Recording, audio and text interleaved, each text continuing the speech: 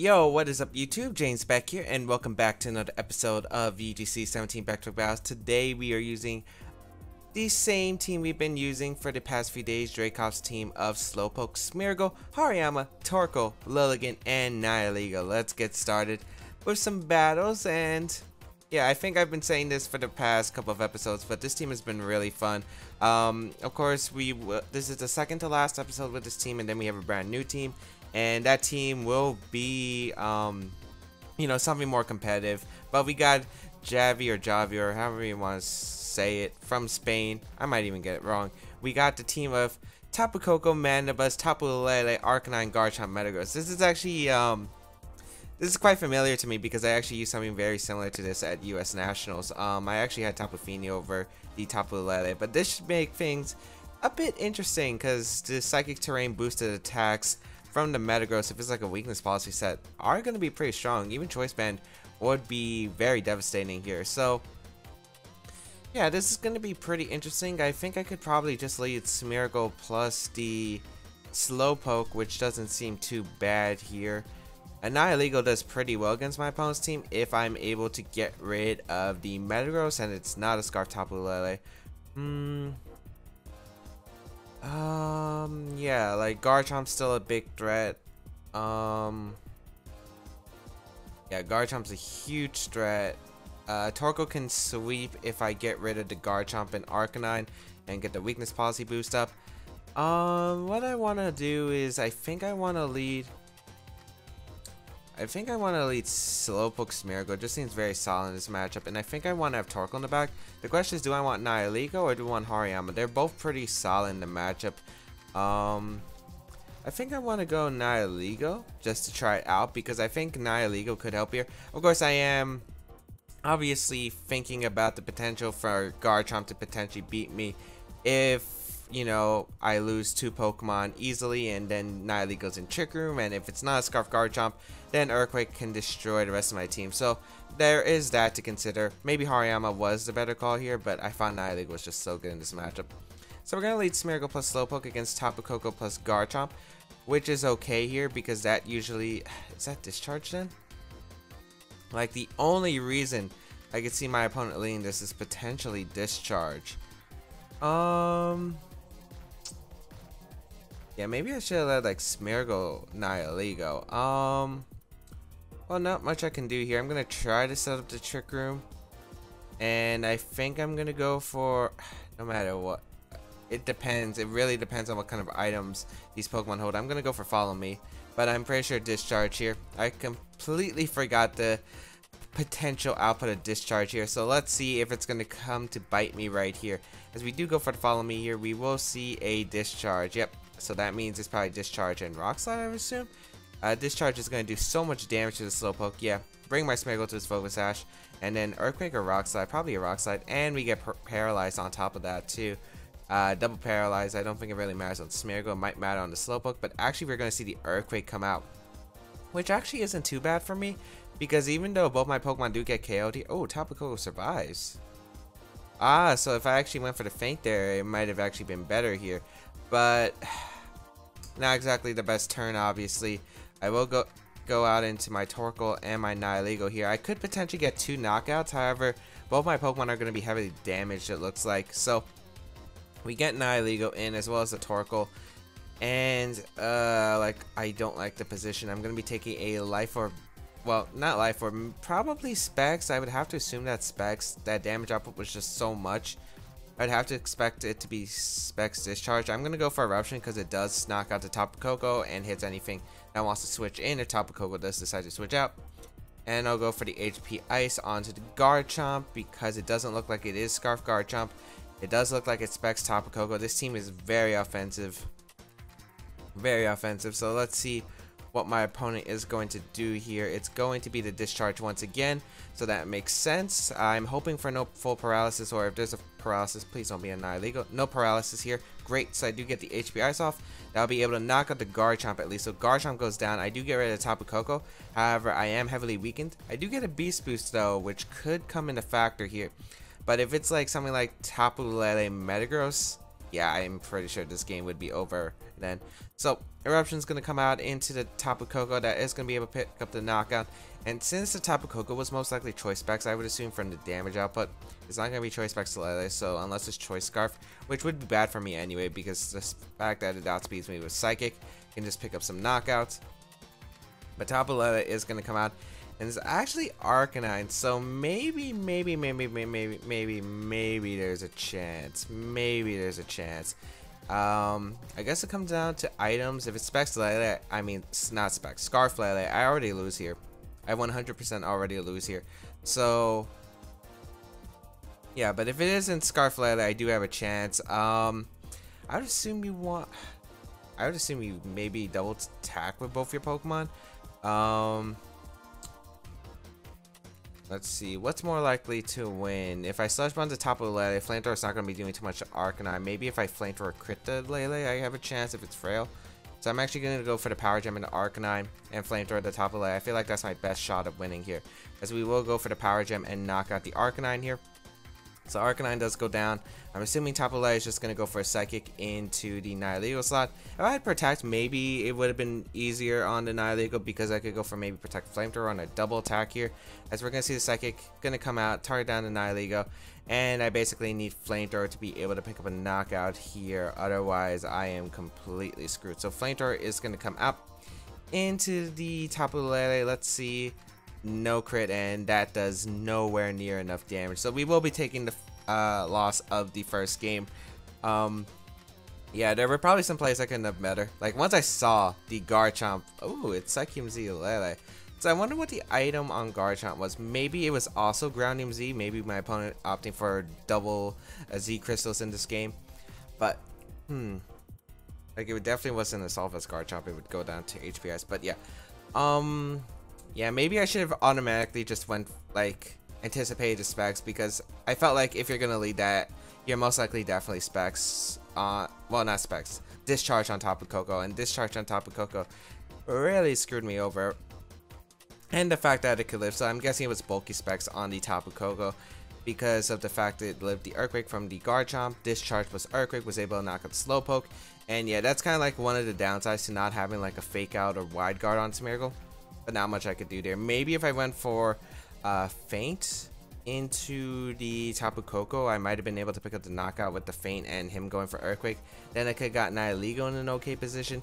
However, no matter what, like the position was still pretty bad there, because you could probably just go for Tectonic Rage plus Psychic into a Nihilego slot if you send out your Tapu Lele, and yeah, it's just not looking that great there because of the fact that you can get the knockout Nihilego. Then Torkoal will struggle against both of them, and like Tapu Lele and Garchomp can easily deal with Torkoal with Tectonic Rage, Shattered Psyche, or even just boosted Psychics. Plus a fully healthy Arcanine in the back, I don't think there's like much chances of me leading that. So maybe I should have let the Torkoal Lilligant mode, because, or maybe the Nihilego mode. Or Nihilego would have been pretty nice. I think maybe I was just too worried about the Mandibuzz. So as we find Red Ketchup for the United Kingdom, 1447 rating. Yeah, if I were to look back in the battle, I think I could have led better, but yeah, it was just poor judgment on my part. As yeah, Red Ketchup is going to be our second opponent with the team of Tapu Koko, Talonflame, Clefable, Espeon, Golduck, and Palossand. I don't know exactly what this is, but I'm guessing it's like what is this exactly? Simple Beam? Oh, don't be Simple Beam, Cosmic Power, Stored Power, Minimize. Oh no, that actually does look like what this is.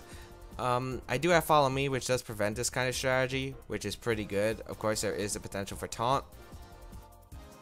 I don't want to handle this. What moves were my Hariyama again? Also, the fact that Nihilego can also do really well in this matchup.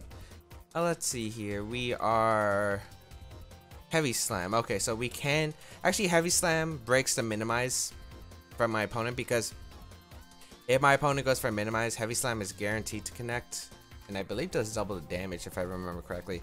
So I think I'm going to lead Slowpoke plus the Smeargle here, because I do want to Follow Me, because I don't want my opponent to set up early. Have Hariyama and Torkoal in the back. I could bring the Nihilego, except I don't think Nihilego is that great here, but we'll see how this game goes, because looks like my opponent has some tricks up tricks up his or her sleeve, And of course, we never underestimate our opponents here. Underestimating our opponents leads to your downfall. So let's see. Red Ketchup here with the team. Well, let's see what he or she is gonna lead. So Slowpoke's Miracle from my side, Palisand and Golduck. So is this gonna be Surf coming out? I think I want to go for a Spore right away. Cloud9, so that does make sense. Gets rid of all weather possibilities. I think I will go for the Trick Room here. I think I'll just go for the Spore, to be honest, because even if you Simple Beam, it's not too bad. If you're gonna go for Surf, well, you do a lot of damage to your Palisand, so I don't feel like it's too bad here. As Aqua Jet, okay, that's not what I was expecting. I thought it would. Okay, Water Shuriken's probably better in most cases, as we see the weakness policy come out from the Palisand, and we will get a Spore off into the Palisand, so we will at least be able to put this Palisand to sleep. Nice, and the fact that Palisand doesn't have any damage output is really nice here, as I will be able to get the Trick Room up. Nice. And yeah, the only problem here is I don't want the Palisand to get the first turn Wake on me switching in Torkoal potentially. So yeah, and also the fact that Golduck gets rid of my Sun. I just realized that. I think I want to weaken the Palisand a bit. So I'll go for the Surf here. Break my Sash. It doesn't matter since I'm pretty sure Aqua Jet's going to come out anyway. I'm just going to Spore the Golduck here. As we're going to see the Aqua Jet into the Smeargle. And I'm guessing the Earth Power as Surf is going to come out, do some damage. Let's see if Slowpoke can actually do some damage. I mean, Aqua Jet did 20%. That's not bad damage at all, if I'm being completely honest. Of course, we are raising the physical defense out of this Palisand, but it doesn't really matter to me. What is that? That's an eject button. Okay. So unless this is Tapu Koko, I do put something to sleep, guaranteed. So I'm alright with this turn no matter what, as Espeon is going to come out here. And that's going to Magic Bounce my thing, isn't it? It's going to Magic Bounce my thing. Yep. Oh my Lord. No. No, no, no, no, no. What the heck is this? Okay. Okay, I think I have to pray for him not to Earth Power my slot. Yeah, I'm praying him not to Earth Power the Smeargle since it's asleep. Go for the Shadow Ball into the Slowpoke or stay asleep. Both of those work too. So we get my Torkoal in. Do you stay asleep? We'll find out after the Surf. I'm pretty sure it's the Psych Up strategy coming out now, and this is not looking good. I mean, this Palisand is really weakened now, which is pretty good because Solar Beam will be able to pick up the knockout onto the Palisand here, which is good. Let's see if he stays asleep though. Of course, he's at +6 defense, +2 physical attack, special attack, and it's a Giga Drain. Okay, so that's not too bad actually. Goes into Slowpoke, doesn't really do too much. And I'm guessing it's a stored power. Well, Psych Up, yeah. Psych Up and then stored power. So this isn't looking too good. I don't know. It's leftovers on Espeon. So I honestly can't tell if my opponent will go for a switch in a Golduck, which would probably be the best play because I think Palisand might be able to take one. Or since you're already set up, you're going to just survive anyway. Actually, I can't Solar Beam here because of the fact that Golduck's Cloud9 will eliminate the factor of the weather being up, so Solar Beam will be charging. So my best play here, no matter what, is to go for Eruption as Espeon protects. So if I get the knockout on Palisand here, it doesn't really matter because if I get the knockout on Palisand, that's basically game changing here. So let's see if we are able to knock out the Palisand. Please, Torkoal, this isn't boosted. This doesn't have special defense boost. So please knock out the Palisand. Nice, nice. Okay. So actually a cool play I could do is Heal Pulse the Espeon, which could get my Torkoal back health, my Slowpoke back healthy, or I could just Heal Pulse the Torkoal on the most likely incoming height Aqua Jet. So I'm trying to think here, what's the better play? I think I could just knock out the Espeon with the +2, to be honest. This is the last turn of Trick Room. If he gets a double protect, well, if he gets a double protect and I try to Heal Pulse the Espeon, doesn't really matter too much. So I'll go for the Eruption plus the Heal Pulse. Hope that Espeon doesn't get a double if he goes for it. Aqua Jet's going to come out, which is going to target down my Torkoal, but not really doing too much damage in the first place. And as always, heal up my Torkoal. But I'm honestly curious on this Espeon's investment. It might be able to survive a +2 eruption. It's not sun boosted. Don't forget that, people. It does knock out the Espeon, so that's one huge factor right there. I wonder what that Golduck's item is. I wonder if it's Scarf, to be honest. I really just don't know. As Talonflame is going to be my opponent's last Pokemon. Okay. So Talonflame reveals itself. I will easily just Trick Room Protect here because one, I want to know what kind of item this Golduck is carrying. Two, I get to, if Slowpoke goes down, I get a free switch into my Hariyama, which can then provide Fake Out Pressure, assuming this Talonflame doesn't carry Quick Guard, which is definitely potential here. Quick Guard is definitely a move that could come out. So we're going to protect Torkoal here. Let's see what my opponent goes for. Will it be Supersonic Sky Strike, it looks like, which is okay here. If it knocks out Slowpoke, I already wasted your Z move, so that's not too bad here. And yeah, too bad I don't get to find any information about this Golduck unless I figure out, unless it goes for Aqua Jet again. Then I would have to assume it's like Scarf or something. As Supersonic Sky Strike, going to target down my Slowpoke, and Slowpoke will go down. So Slowpoke will be going down. Oh wait, it was eject button Golduck. And Slowpoke lives with 1 HP? Hello? The king? This is actually the king right here. Slowpoke is actually the king right here.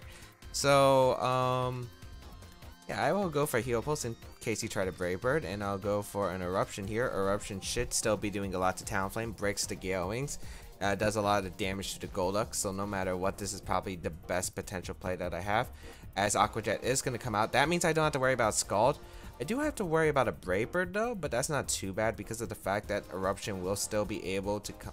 It's Fly. Oh my lord. Okay, so Eruption's gonna come out, target down this Golduck, and damage. Okay, Sun fades unfortunately, which is not good. We do get Hariyama in. As we will go for, I think, a Fake Out into Golduck and Eruption. Yeah, because I'm pretty sure a Life Orb Feint can knock out the Golduck the next turn anyway, even if it does carry Protect. And since Priority Fly is going to come out, it's going to probably be tarring out my Torkoal. Yep, there's the Protect. Probably could have went for Feint Eruption there, but yeah, I don't feel like it really matters too much as Fly should be coming out here onto, I'm guessing, Torkoal? Yeah, Torkoal doesn't really do too much. And Eruption is going to come out, which breaks the Gale Wings on this Talonflame, which is absolutely huge here. How much does this do? Still a solid chunk, as we do get our Flame Orb to activate, and we will be able to go for the Feint here onto the Golduck, and we will go for another Eruption, and I think Feint will be able to knock out the Golduck. I think Feint will. Of course, maybe this Golduck isn't invested in attack, maybe since it has a eject button, it's bulky. However, Aqua Jet shouldn't really be doing too much to Torkoal anyway. So let's see, Feint is going to be able to pick up the knockout onto Golduck. Nice. So this is a single target Eruption coming out into the Talonflame. Shouldn't pick up the knockout, but if my opponent goes for something like a Brave Bird, or it just does pick up the knockout, that's some nice fried chicken right there. As Talonflame does go down, and we will be able to beat Red Ketchup. I'm sorry, but I don't like ketchup on my chicken. But yeah, so we're gonna be able to pick up one win at least. Very interesting team. Focused around that Palisand. Luckily, my opponent didn't set up like an Amnesia or Earth powered my Torkoal slot because it would have been extremely bad. But hey, I had to take those risks right there. Yeah, after the Spore into the Espeon because the Golduck had a eject button. But yeah, nice. Let us see if we can pick up a win in the third game as well. But yeah, looking back at that battle, I don't know, like, it really just came down to, I did not know what to really expect. I expected, you know, some kind of setup with that Palisand, but I just didn't know if it would be like stockpile. Of course, stockpile Simple Beam was an option. It had, yeah, there were just like so many options right there. There was stockpile Simple Beam. There was like Amnesia. Yeah, there were just so many options, I think, for setting up, especially with that weakness policy, Amnesia, and stockpile. So we got Sun here, who's using, looks like the QR code of Marcus's invitational team from a long time ago, with Arcanine, Persian, Tapu Koko, Tapu Fini, Kartana, and the Snorlax. This is gonna be an interesting one. I don't remember what the Persian was carrying, unfortunately. Actually, Taunt doesn't really matter. Taunt really doesn't matter in the case. I'm guessing it's gonna be Persian, Tapu Koko it's leading. Yeah, that's kind of what I assume here. So I think I'm actually going to go the Torkoal Lilligant mode. The Torkoal Lilligant mode does seem safe here in my opinion. And I'll go with... Trick Room, I can sweep him. But Hariyama seems pretty good here. And I think I want to go Nihilego. Yeah, these seem like the 4 Pokemon that I really want to bring out. I'm pretty sure it's going to be a Persian Tapu Koko lead, because you get to fake out Smeargle or the Hariyama and go for the Thunderbolt. And if you do lead Persian plus Tapu Koko, I don't really have much to deal with that. So I feel like this is the best play because it puts my opponent in a disadvantageous position. Yeah, it's going to be Persian Tapu Koko. I knew it. I like how this guy's name is Sun, but I'm the one who's using it. So we got Torkoal Lilligant out as the lead here. And right here, I could go for the Bloom Doom and the Protect, which seems very safe here. Yeah, to be honest, I think Bloom Doom plus Protect is very safe. Gigavolt Havoc most likely going to be coming out. Fake Out plus Gigavolt Havoc. Really don't want Torkoal to be taking too much damage since it's my best answer to Kartana. So I'll go for the Bloom Doom into the Tapu Koko and a Protect here. Let us see what my opponent opts to go for. It's probably going to be Fake Out and Z Nature's Power, I would assume. Going to be going out into the Fake Out and the Lilligant, Gigavolt Havoc and the Tapu Koko. I mean to Torkoal. That's what I'm basically expecting this turn. And unfortunately, I don't have Double Protect. So Fake Out's going to come target down the Lilligant, as we're going to see, yep, Nature's Power. So waste my opponent's Z move. However, this Gigavolt Havoc is still going to be doing a lot, probably 30% to Torkoal. And I can't knock out this. Unfortunately, I cannot knock out this Tapu Koko with like an After You Eruption, since I'm not Charcoal here, which is one of the weaknesses of having the Torkoal Lilligant mode on this team. It just Torkoal doesn't do as much damage here. So that's a lot more than expected, actually. Gonna be able to go for, I guess, a Flamethrower into the Persian slot, although I'm pretty sure Tapu Fini, I'm not sure Tapu Fini would come in, maybe the Snorlax, but I'm gonna go for the Bloom Doom right here into the Tapu Koko and try to pick up the knockout and Flamethrower the Persian, because I'm pretty sure it's gonna be a Parting Shot, maybe a Protect here from the Tapu Koko, but a Leaf Storm follow-up should still be able to knock out Tapu Koko, or I could just follow after you Flamethrower the following turn if you go for Parting Shot into Lilligant. So Tapu Koko gonna Protect here. I could have potentially just Leaf Stormed right there. That is definitely a potential. And getting a Persian would have actually been nice because I don't have to worry about Fake Out as much. But we will go for the Bloom Doom here. And the question is, I don't remember what kind of Snorlax this was on the team. I don't remember if it was Curse or Belly Drum. We will go for the Bloom Doom here, which should be able to do, I think, 30 to 40% onto this Tapu Koko. And I don't really have to worry about Snorlax because I still have my Hariyama with the Guts Boosted Flame Orb later. Taunt's going to come out, so that's fine here because I get a Flamethrower and a Persian, which is going to do a lot of damage. It shouldn't pick up the Knockout because we're not Charcoal, but it's going to probably activate the Berry. Should do 80. Oh, was it not Berry? I thought it was Berry. Okay. So I get to go for the Eruption plus Leaf Storm because I will go for Display because it does pick up the knockout on Tapu Koko and catches Kartana on the switch in potentially. And Eruption will still be able to knock out the Persian no matter what. So I don't see a reason not to. And of course I could Flamethrower the Persian, but what if Tapu Koko switches out into Kartana? Which, you know, is very unlikely. It really is very unlikely here. But, you know, there's always that chance. I can't go for After You or Sleep Powder. It wasn't like I was going to click Sleep Powder in Electric Terrain anyway, but my opponent most likely wanted to stop the After You potential. As Leaf Storm does connect with his Tapu Koko, so I do at least get rid of Tapu Koko, which is great here.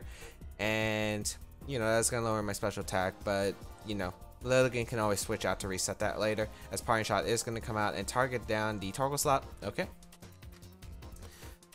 Calm Mind, Tapu Fini might be a bit annoying, however, we do have our Nihilego, so it's not too bad. what's going to come out. I'm pretty sure Tapu Fini. I could Solar Beam that slot, but I don't want to make a risky play. As yeah, Snorlax is going to come out, which was kind of what I was expecting more here. As Eruption is going to come out into that Torkoal slot and do Snorlax slot and probably do, yeah, that wasn't really much. I thought I would do a bit more, but then again, we are weakened. We're not Charcoal boosted, and we're -1. So Persian's going to come back out again. I think I'll just go for the Leaf Storm. I don't think I want to go for Leaf Storm, actually. I think Fake Out's going to go out into one of these slots, but I can't tell who. I kind of want to Leaf Storm the Persian and just switch into my Hariyama here, because when I get the Guts boost, two, the fact is, if Persian still decides to Fake Out Lilligant, I at least am able to pick up the knockout the following turn.